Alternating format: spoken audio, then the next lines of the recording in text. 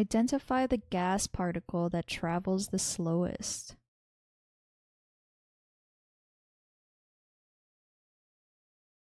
So before I go over all the different options, I'm just going to write down this formula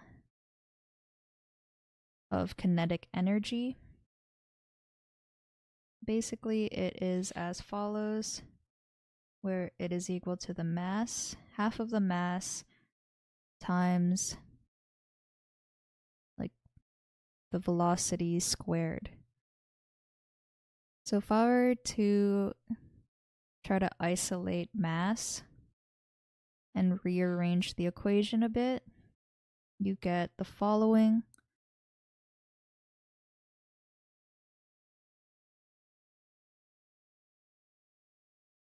And already you'll notice that the mass is inversely proportional to velocity. I'm going to write that down. So basically, the larger molecule you have, the slower it'll move. So that kind of makes sense.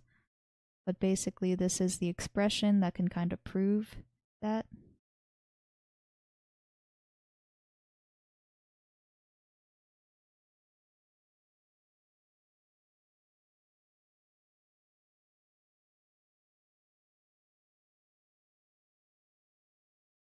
So now let's look at our different options. They give us carbon monoxide, hydrogen, nitrogen, neon, and oxygen. So now I'm just going to write down their molar masses, their respective molar masses.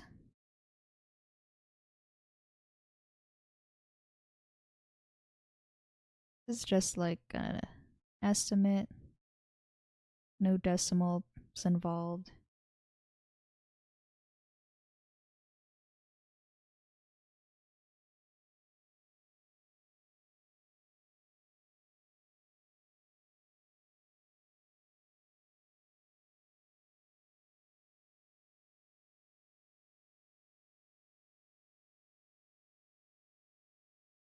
Okay, so after I wrote down all of their different molar masses, I'm now just going to see which one is the heaviest.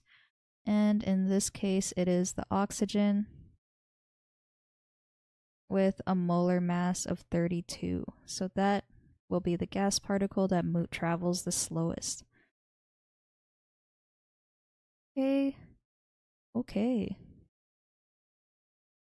So I don't know where they got this gas mass from.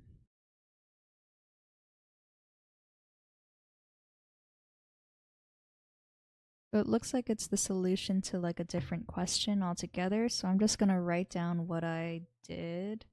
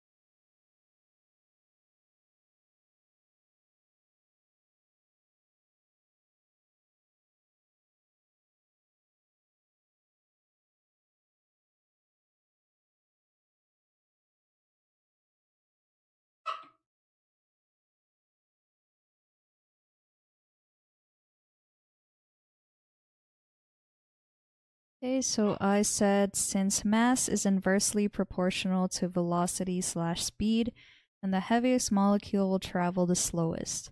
By comparing the molar masses of all the gas particles, O2 is the heaviest, therefore it will move the slowest.